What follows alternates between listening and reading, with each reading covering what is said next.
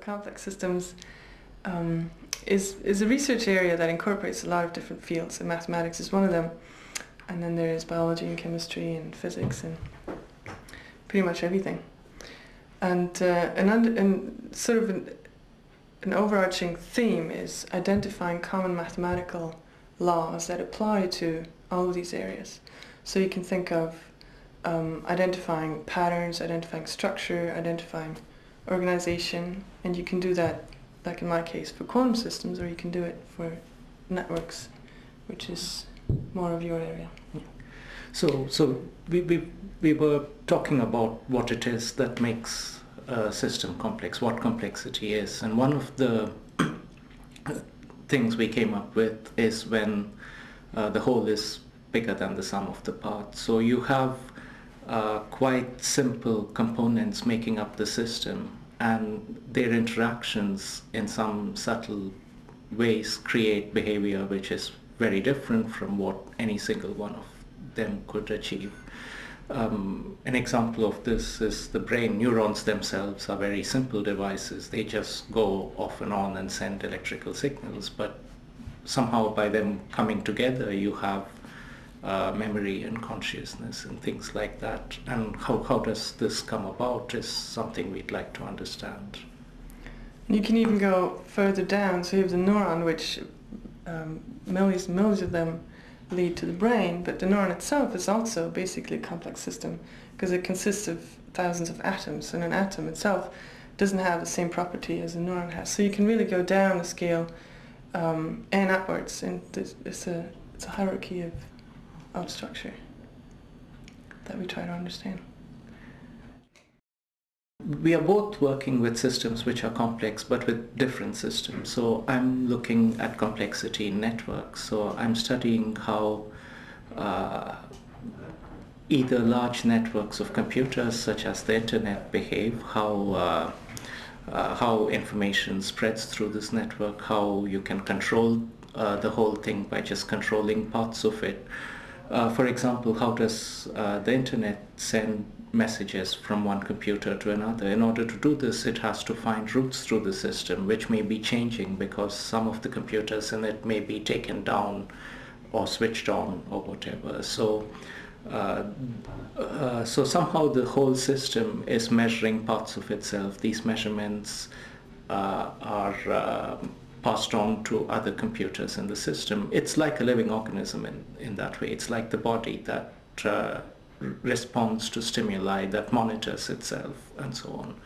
So I'm looking at complex networks, but possibly of computers, but also possibly of individuals. So how do, say, epidemics spread in a biological population, or how do the beliefs of people influence each other? So, for example, what is it that causes financial bubbles? So the spread and interaction of information in networks is what I'm looking at. Yeah, and I take the idea of having a system like the internet, which is highly structured. I mean, it's not just a random bunch of computers hooked up coincidentally, but there is an internal structure to it, which you have hubs that lots of smaller computers are connected to. And because of this structure, the internet is a highly functional system. And it seems as if nature uses the same principle. So whenever something is highly structured, it is highly functional. Nature never does anything random, just purely random. When you look around and you look at, I don't know, a leaf of a flower, and you see it's definitely structured.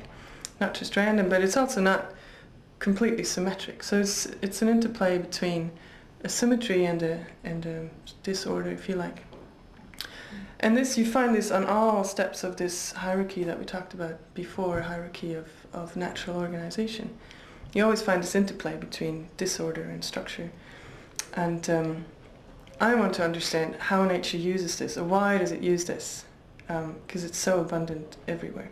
And I want to find the underlying mathematics of this structure, starting from quantum systems, going up the molecular hierarchy up to systems that we can actually look at with our eye.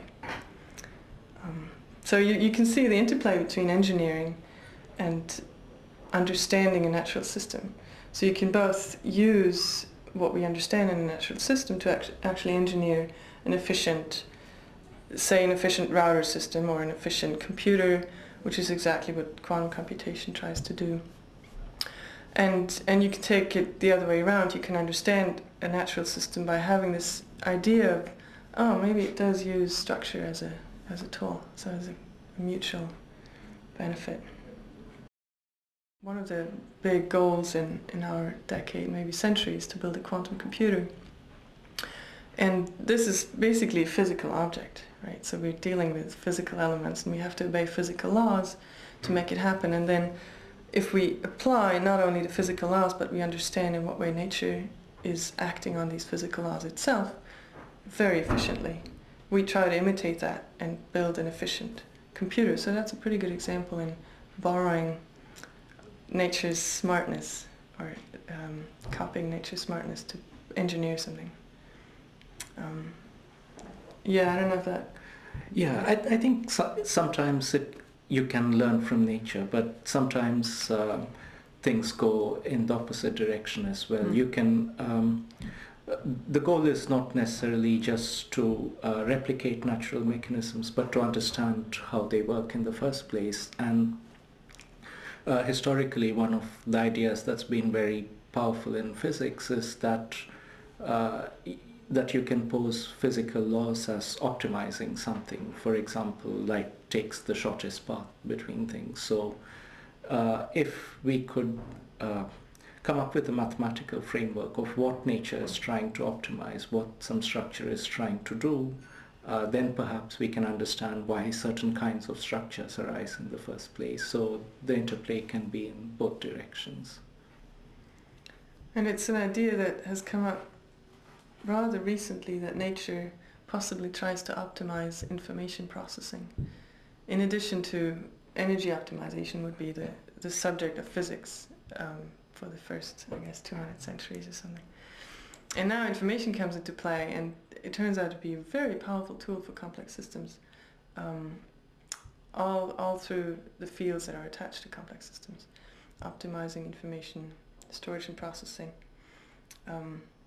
is a common theme in a way in these areas. But we haven't understood it fully yet, so... Do you think you will? Of course.